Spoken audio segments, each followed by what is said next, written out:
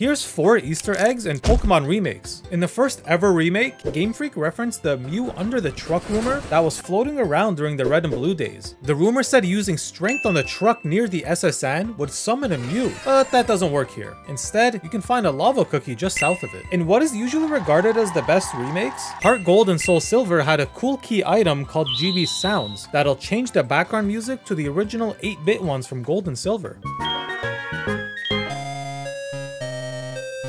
In the Gen 3 remakes, you can find this Ace Trainer who gives you a Float Stone, an item that halves the weight of the Pokemon holding it. But if you leave the area and come back...